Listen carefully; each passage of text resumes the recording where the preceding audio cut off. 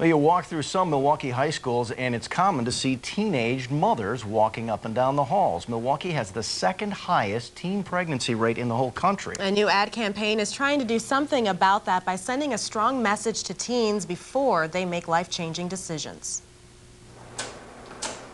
With her big, beautiful brown eyes, 5-month-old Janiyah is the joy of Kendra Stevenson's life.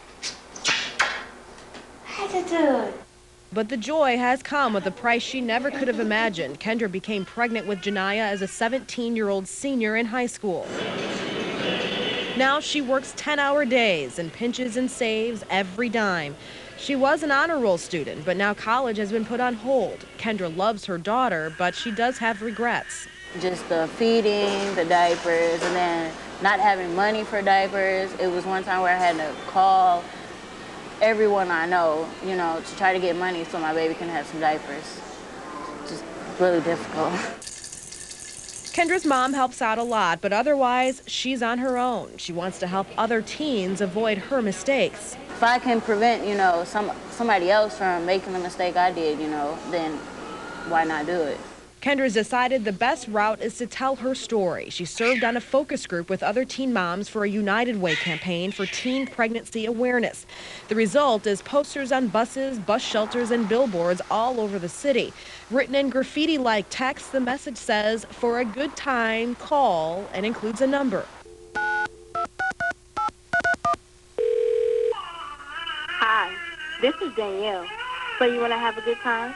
There isn't anything as scandalous as the ad hints at. Instead, you hear a baby screaming and a teen mom or dad explaining why their lives aren't such a good time. You know what a good time is now? Changing 20 diapers a day. That's a good time.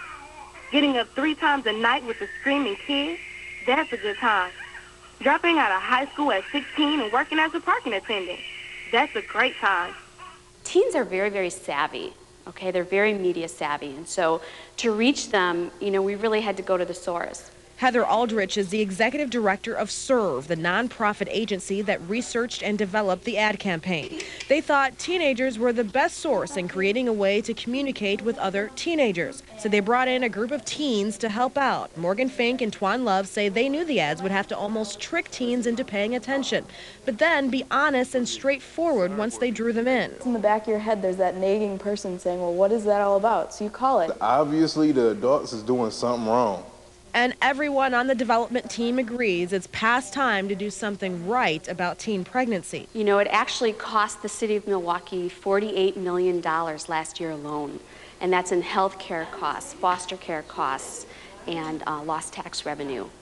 The message line's gotten about 1,100 calls a week since the ads went up November 13th.